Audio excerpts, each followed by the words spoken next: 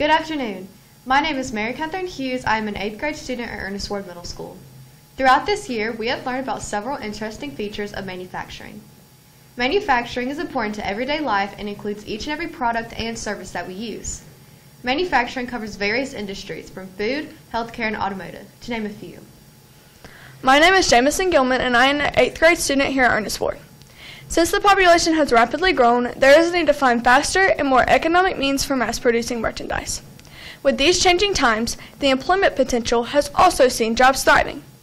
It is said that the jobs that our generation will hold have not even been created yet.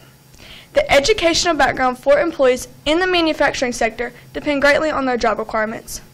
In some situations, potential employees might need to have a diploma or GED. In other aspects, jobs might require specialized certifications. Even further, some jobs might require a bachelor's degree or more. These jobs range from engineers, plant managers, quality workers, maintenance technicians, fabricators, assemblers, and etc. Pay can range from $12 an hour to over $100,000 a year depending on where you live. My name is Jaden White, and I'm also an 8th grade student at Ernest Middle School. In our school's Fabrication and Engineering Academy, there were approximately 165 students. In 6th grade, students learn about job safety. Furthermore, students learn how to handle and use both hand and power tools correctly. Most projects are hands-on woodworking projects that utilize the design process.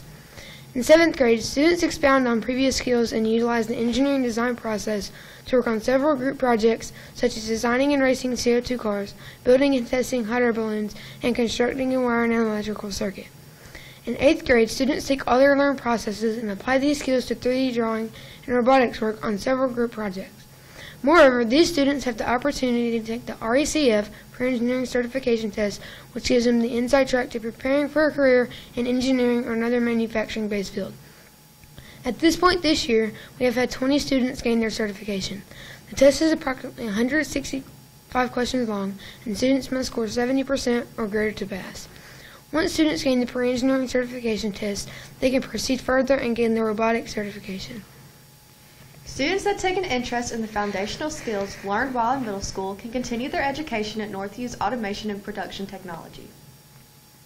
My name is Madison Levins, and I too am an 8th grade student at Ernest Middle School.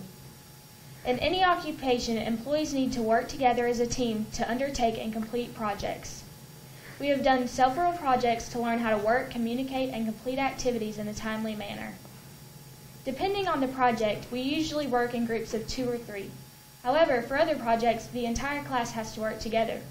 This can be a challenge from time to time, as you can imagine, due to the differences in personalities. Like in manufacturing, fabricators and assemblers must be properly trained to follow directions to build any product. One such project that we worked on was the construction of a hot air balloon. The concept of this project was to learn the process and importance of following step-by-step directions. Whether written or oral instructions, this taught us that one must listen and understand the process in order to manufacture anything. Next, we were assigned a project to manufacture a yard Jenga set with a storage box while working in group centers. We were given a set of constraints that must be met to construct the game, as well as dimensional requirements for the game. We then cut the materials for assembly. Before beginning the project, Mr. Sellers asked that we conduct a cost analysis of producing the game. We researched various websites on the internet, gathering the prices of the lumber and hardware needed. We were then asked to do a price comparison to determine which store provided the most competitive cost. We were asked to safely use various handheld tools to complete the project.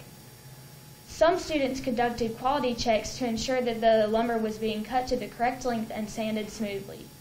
Others were safety monitors that observed unsafe behaviors such as tripping hazards. Another project that we are working on is a firebox planter and sitting bench for the school. We are working in a partnership with our agriculture department to create an area that will enhance the beauty of our school's entryway. We are asked to look for designs of various planter benches that could be constructed at a minimal cost. This assignment taught us, like in manufacturing, we will have to work with another area or department to solve a problem that will have an effect on our school and our community. We also have a fundraising project that we work on all year. We have people within the community request that we build picnic tables, cornhole games, arbors, garden benches, bluebird houses, and etc.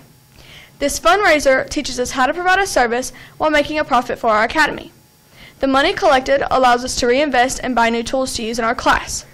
This fundraiser also teaches us how to utilize a manufacturing assembly line to make a product as quickly as possible. During our years here in this academy, we have learned how to work in a cooperative, team-oriented environment to provide a service to the community. We have also learned many life skills as well as soft skills that we will be able to showcase to be a stronger asset for a potential employer. We have also learned that hard work does pay off, and we have learned a work ethic that will make us superior to our competition. Again, thank you for allowing us to share this information with you.